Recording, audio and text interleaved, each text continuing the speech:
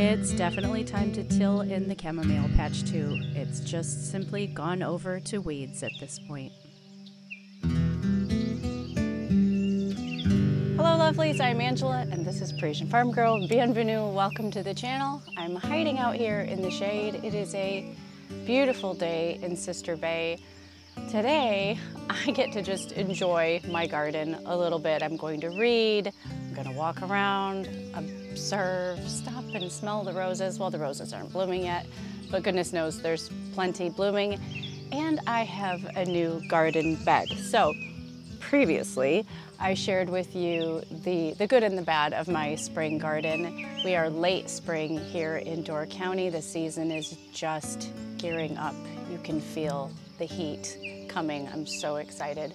But I shared with you the chamomile bed that really was done. I've had a chamomile bed since we created this garden 6 years ago, and as with an herb like that, it was probably 40% chamomile and 60% grass.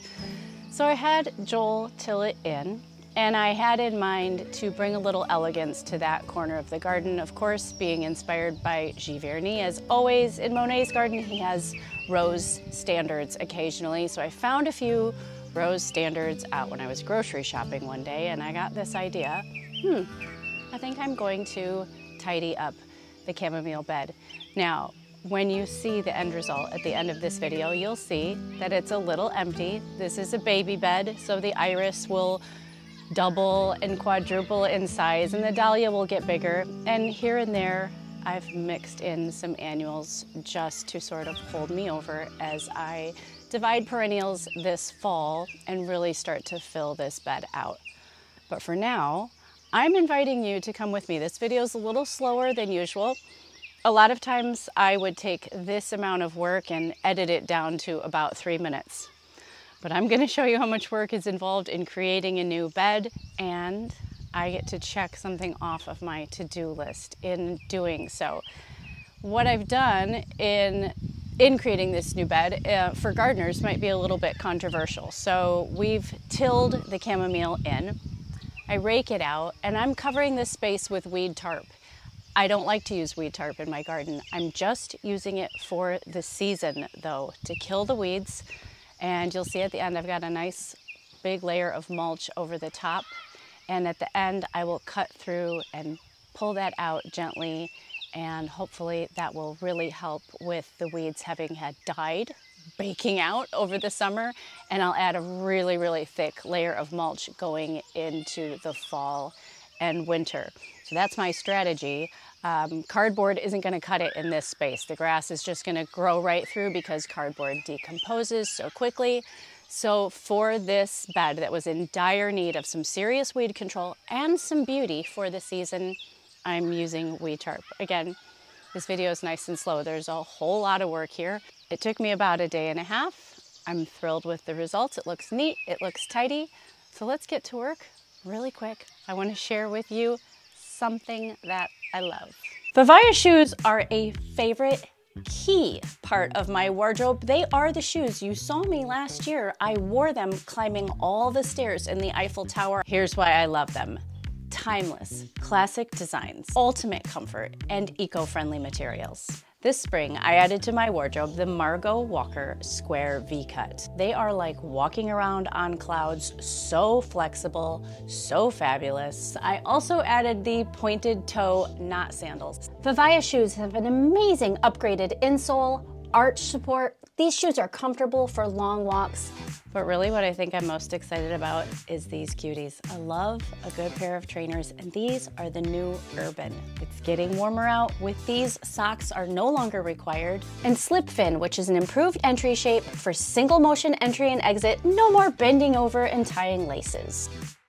I have really flat feet. I have to be stylish, and I have to have that support for my feet and just keep my arches from hurting during the day. I have fabulous discounts for my Parisienne Farmgirl viewers. Don't forget to click the video description. Treat yourself to some new, eco-friendly, super comfortable, ultimately stylish and classic shoes.